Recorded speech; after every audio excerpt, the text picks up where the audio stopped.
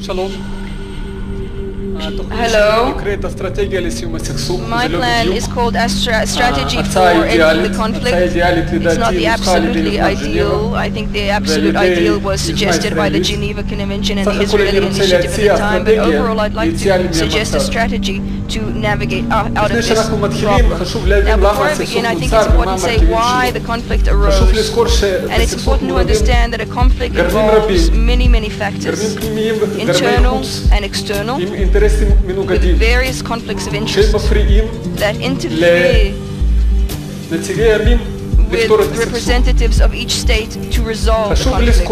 Now, it's important to understand that a conflict is also over land, over territory, but also it's a media and a conceptual problem. It's ideological. And so my strategy is such, first of all, to clarify the conflict, to separate between the external parameters and factors that supposedly help but mostly interfere, and focus on the people in the field, people who actually are suffering from conflict, meaning differentiate between real, actual problems, obstacles, being neighbors, refugees, and conceptual or ideological conflicts. The actual problems should be resolved gradually, according to stages of simplification, meaning each element, each problem should be resolved according to conflict. For example, the question of road checks and roadblocks, this can be resolved. The ideological problems can be resolved by mediated mediation, an Israeli-Palestinian channel, an avion of communications,